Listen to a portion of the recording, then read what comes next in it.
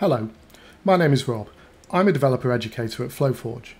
In this video I'm going to demonstrate the new Team Library feature, which is part of FlowForge's 1.3 release. The Team Library feature allows you to export flows and share them with the rest of your team. To save a flow to the Team Library, you first need to select the flow you wish to export. You then need to select Export, then the Team Library section. You can next give your flow a name, then press Export to Library. And that's done.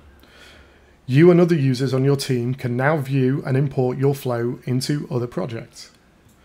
To do that, you need to open the Import section of Node-RED, then select Team Library.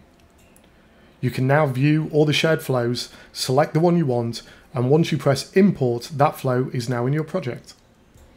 We think this is a great new feature to help teams share their work, and we are looking forward to seeing how our customers use their Team Library and other new features in FlowForge 1.3.